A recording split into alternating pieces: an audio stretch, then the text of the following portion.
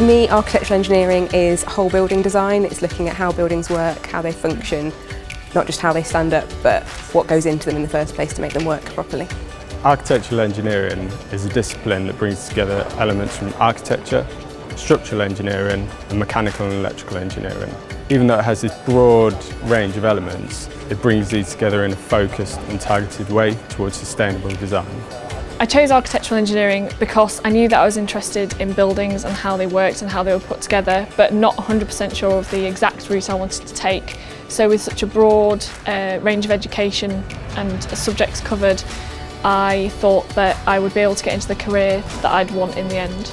My day-to-day job involves working in the Bridges team in the infrastructure department. So this involves assessments, designs from first principles and all the way up to inspections, so I get to go out and actually inspect existing structures as well. I model buildings on the computer, so trying to predict how they'll perform in real life when they're actually in the ground. This ranges from predicting how much energy they might use, the carbon they might emit, or how comfortable the people might be inside them. We work on conceptual design to detail design.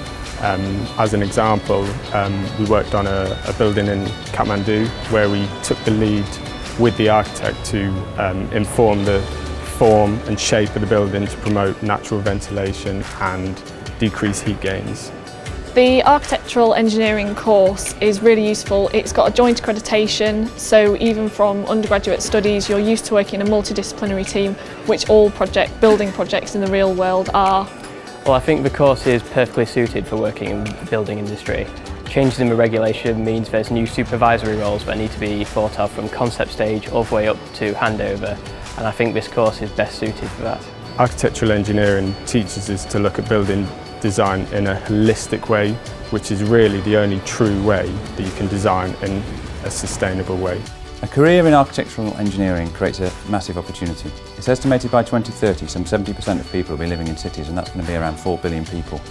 So the challenges that this presents in terms of energy, carbon, water, mobility and of course the design of the cities themselves is immense. For graduates trained in architectural engineering with a multidisciplinary understanding, they've got the opportunity to come in and address some of these issues. Here at ARRAT we work across all of these sectors, and our teams have lots of graduates from the University of Sheffield course. People have worked on schools in Africa, the London Olympics and of course the Diamond here in Sheffield. Architectural engineers are in demand the world over, and so many of our graduates have travelled and worked overseas too. It's hard to think of a more rewarding career in terms of the positive impact that you can make and the kind of experiences that you can gain.